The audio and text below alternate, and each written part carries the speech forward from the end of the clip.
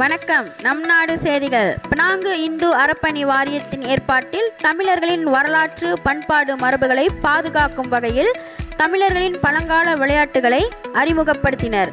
இந்நிகழ்வு Penang Jalan மாக்காலிஸ்டார் பகுதியில் அமைந்துள்ள இந்து அறப்பணி வாரியத்தின் வளாகத்தில் நடைபெற்றது.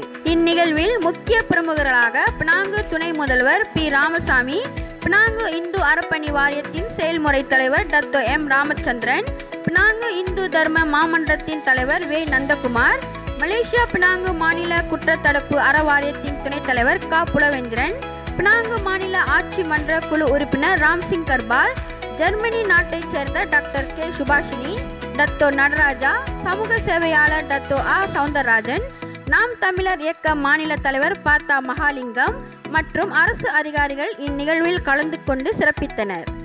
நிகழ்வின் போது நம் நாடு வலைத்தள தொலைக்காட்சியின் வாயிலாக பினாங்கு இந்து அறப்பணி வாரிய தலைமை செயல்முறை இயக்குனர் டத்தோ எம் ராமச்சந்திரன் தெரிவித்தது, தமிழர்களின் பாரம்பரிய விளையாட்டுகளான பல்லாங்குழி, நொண்டி ஆட்டம், பம்பரம், ஆடுபுலி ஆட்டம், கில்லி ஆட்டம், கபடி ஆட்டம், இன்னும் பல தமிழர்களின் பாரம்பரிய விளையாட்டுகளை இந்திய மாணவர்களுக்கும் பொதுமக்களுக்கும் இடையே நேரடியாக அறிமுகம் செய்து தமிழர்களின் பழங்கால விளையாட்டுகளை இன்றைய கால தலைமுறைகளுக்கு கற்றுத்தரும் விதமாக அவ்விளையாட்டினை அழியாமல் பாதுகாக்கப்பட வேண்டும் என்பதற்காக பினாங்கு இந்து அறப்பணி வாரியம் இந்நிகழ்வை ஏற்பாடு செய்ததாக டத்தோ எம் ராமச்சந்திரன் தெரிவித்தார். மேலும் அவர் கூறியது, எதிர்வரும் தமிழர்களின் பண்டிகைகளில் ஒன்றான தைத்திருநாள் அன்று தமிழர்களின் பழங்கால பாரம்பரிய விளையாட்டுகளை பொங்கல் அன்று பொதுமக்கள் கலந்து கொள்ளும் விதமாக ஏற்பாடு செய்யப்படுவதாகவும், வரும் காலங்களில் தமிழ் பள்ளிகளில் இது போன்ற தமிழர்களின் பழங்கால விளையாட்டுகளை மாணவர்களுக்கு கற்றுத்தருவதோடு மட்டுமின்றி